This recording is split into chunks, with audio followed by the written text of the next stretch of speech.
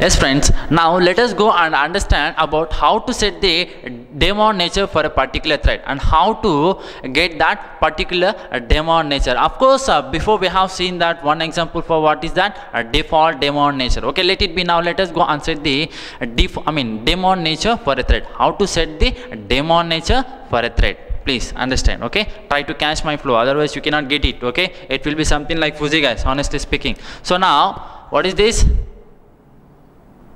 Setting the Daemon nature. Okay, Daemon nature. One restriction to us. What is that restriction? One should not change the Daemon nature of a thread if the thread has been started already. What is that? What is that? Very important point. Everyone should be aware of this one. You cannot change the Daemon nature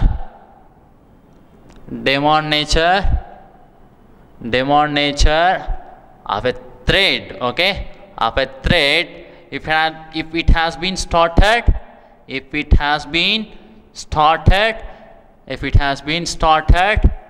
already. Getting? If it has been started already. Please understand my phrases and my flow, otherwise if you understand and if you catch my flow, it will be very simple for you. No need to mug up anything. Every concept, for each and every step, I am giving an analysis how to write that one. Okay, so that you can frame on your own way some lakhs of examples. No need to mug up the examples also. Guys, please understand me. I am going through the concept only. Okay, please understand. You have to understand the analysis. Okay, now. So if it has been started already, what is that? You cannot change the Daemon nature of a thread if it has been started earlier. If you are going to change the Daemon nature of a thread, which has been started already, think that it has started already and now you are going and changing the Daemon nature of a thread. What is going to happen at that time? We have discussed that one. What is that? It is going to throw illegal thread state exception. When we are going to get illegal thread state exception and when we are going to get illegal monitor state exception means I will tell. Okay, otherwise there will be runtime exception as what? Illegal thread state exception. Whenever you are talking about threads and something goes wrong, okay, most probably you will be getting illegal thread state exception. And whenever you are talking about lock of an instance, lock of an object, lock of a class.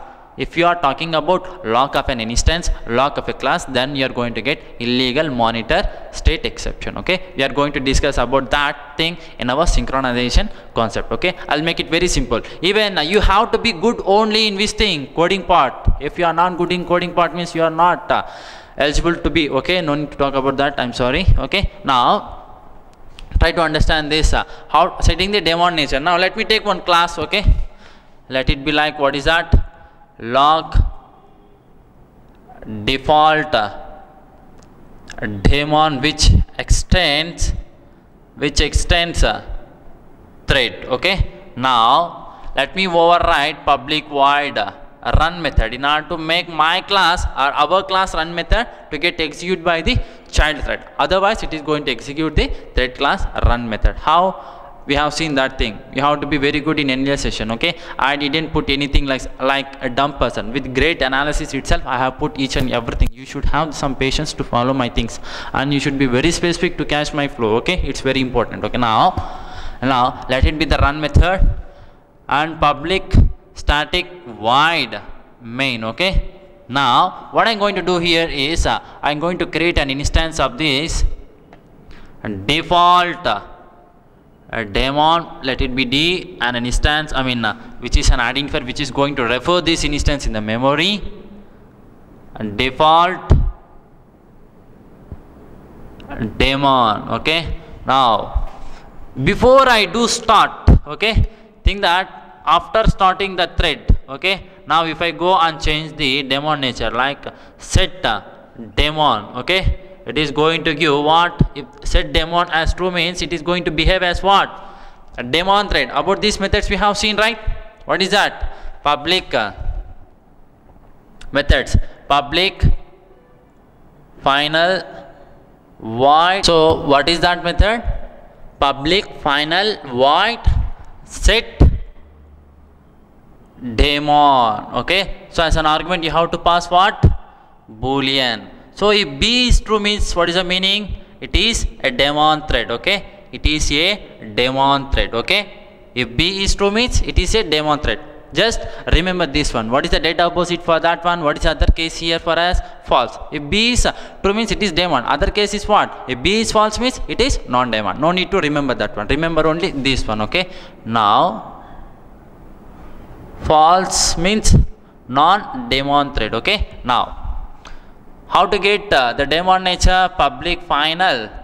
Okay. Boolean is Daemon. Okay. So it is going to return true or false. If it gives true means it is what? Daemon thread. If it gives false means it is non-Daemon thread. Okay. These and all the methods which are available in our thread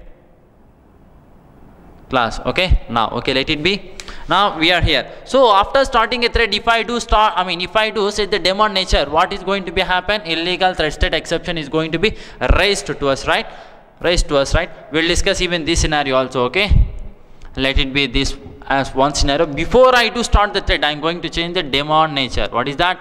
Set Daemon. Okay. Set Daemon true. Okay. Now this thread is going to become, that is child thread. Before I do start the child thread, I set the Daemon nature. Now the child thread here will behave as what? Daemon thread. It is going to work for our main thread. Not only for our main thread. How many number of non-Daemon threads were there in our application? For those many number of non-Daemon threads, it is going to work in background. It is going to get execute in the background.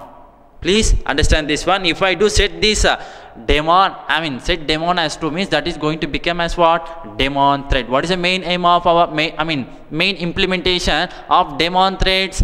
They are going to execute in background. What is that? They are going to execute in the background in order to give the support for other non-Daemon threads which are available in our application. They are going to execute in the background until non-Daemon threads finish their job or finish their executions. How to prove that one? Programmatically. That is also very important to us. Okay, but just try to understand this one. Now I have set the Daemon nature for child thread as what? True. So I am going to check that Daemon nature here. Okay, I am going to check that Daemon nature. How I can do check that one?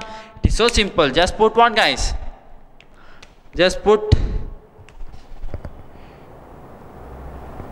okay, just put, what is that? Just put what?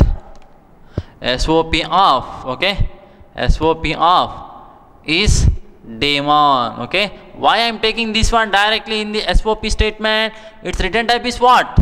Boolean primitive. That's why I am taking that one. And why I am not calling that one on any reference means I have created an instance of this one. Only one instance has been created in the memory for our application. On that instance only it is going to call is Daemon method. No need to get confused. And I have taken that one directly within the instance area. This coding style you have to follow. This type of coding style will be there in our big data or whatever higher technologies of Java. Okay, you have to be very specific. Okay, now so it is going to return as what here?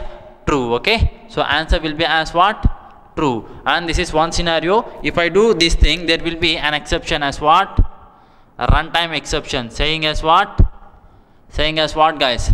Illegal thread state exception. Okay, illegal thread state exception. Okay, which is unchecked exception. Okay, now we are going to execute this small snippet piece of code. Okay, please try to observe this one. Okay.